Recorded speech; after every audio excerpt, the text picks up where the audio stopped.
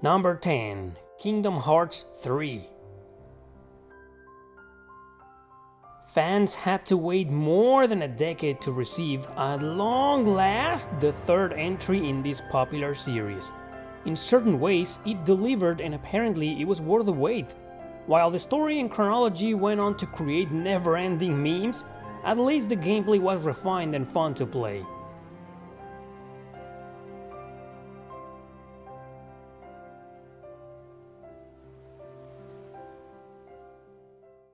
Number 9. Atelier Ryza, Ever Darkness and the Secret Hideout. This one was a big success and quickly rose over the charts, surprisingly. Through this, it felt as if it was developed with a new engine with improved graphics and interface. Also, the battle system was different now, it still worked out in turns, but with an attack waiting bar. Plus, you could only directly control Ryza.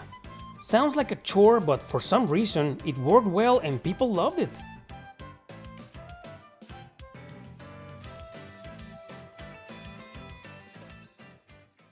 Number 8. Oninaki.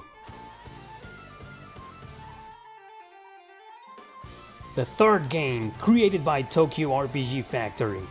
This time it is an action RPG in isometric view with some Diablo influences. Dark story, still with some charming ornaments in the design, but melancholic nonetheless.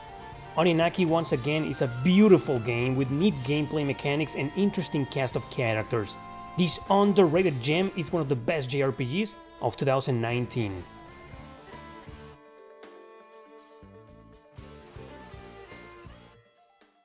Number 7. Persona Q2 New Cinema Labyrinth.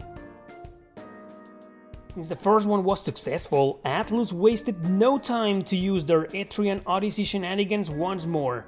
On this occasion, the cast from Persona 5 joined the others in a new cryptic adventure.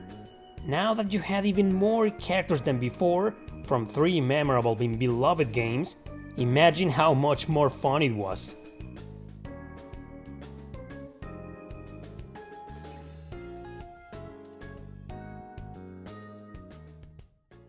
Number 6. Trials of Mana.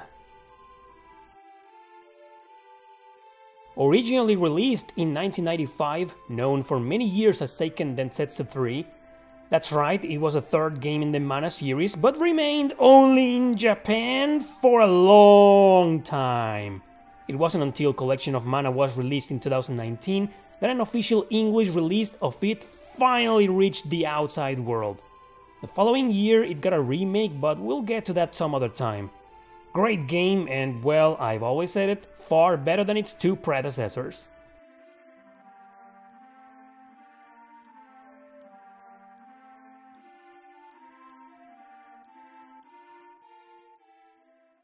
Number 5. Tales of Vesperia Definitive Edition.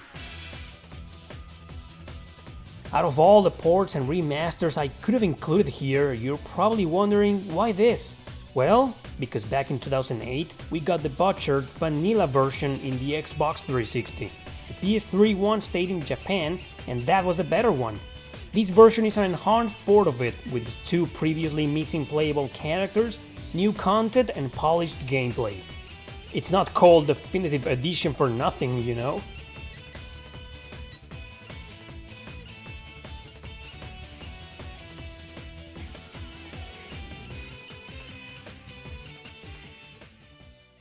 Number 4. Fire Emblem 3 Houses. Yet another marvelous addition to the series, even though it didn't quite feel like a true Fire Emblem anymore. Regardless, it was still an overly fantastic game with its completely different roots and several memorable characters.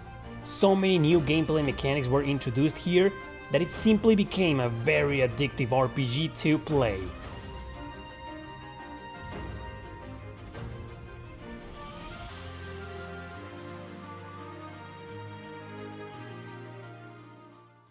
Number 3.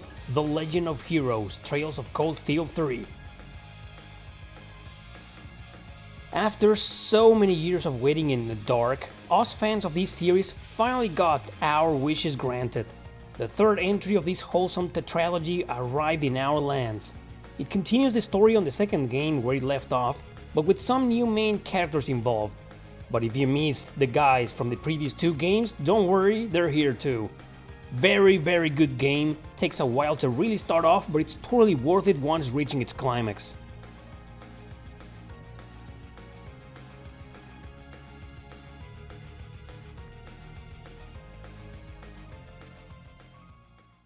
Number 2. Code Vein. One of the darkest adventures I've ever enjoyed in a video game. Always been a huge fan of post-apocalyptic and gothic stuff, so Code Vein enamored me even since the trailers. A very daring but highly addictive action RPG, full of strategy and challenge. Excellent graphics too, as well as a notoriously interesting character design in all sense of the word.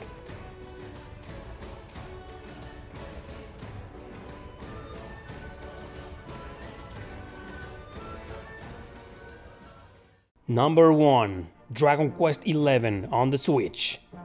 Yes, again this masterpiece crowns itself twice in a row. Why? Because this new version added a lot of content.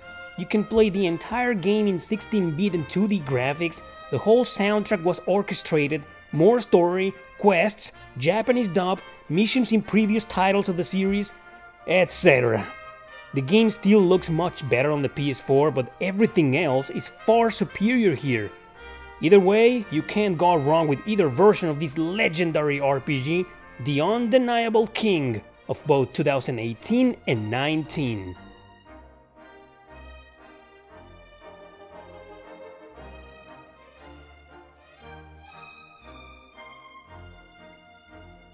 Another hell of a year! We even got a bunch of great remasters like Star Ocean, Grandia, Trails of Cold Steel, and even The Alliance alive. I guess we live in the time of remasters, huh?